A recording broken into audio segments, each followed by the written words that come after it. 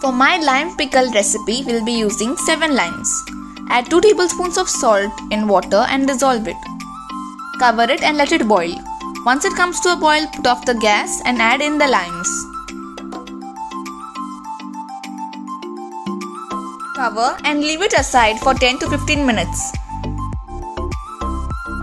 After 15 minutes, take out the limes and keep them out on a plate.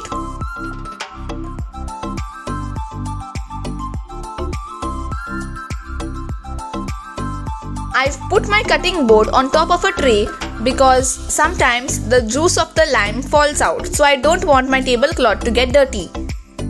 Next, we'll cut our limes into 4 parts.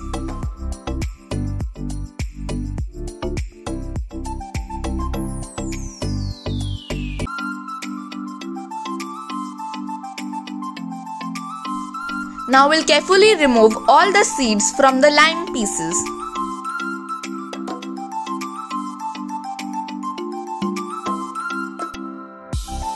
Here I have 9 pods of garlic and 1 inch ginger, which I am going to grate.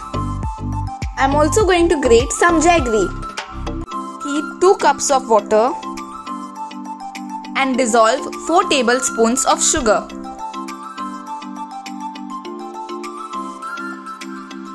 Next, add the grated jaggery,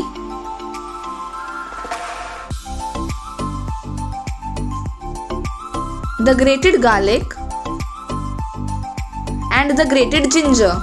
Mix it well and add half teaspoon turmeric powder and 1 teaspoon red chili powder.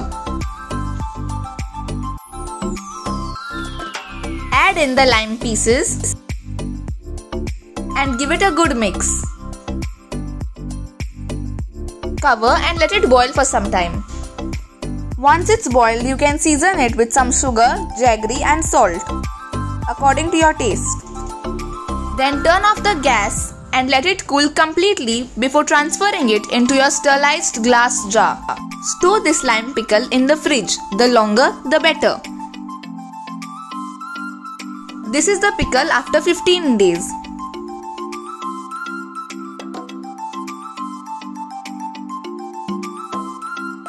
I hope you liked my lime pickle recipe. Bye. Love you.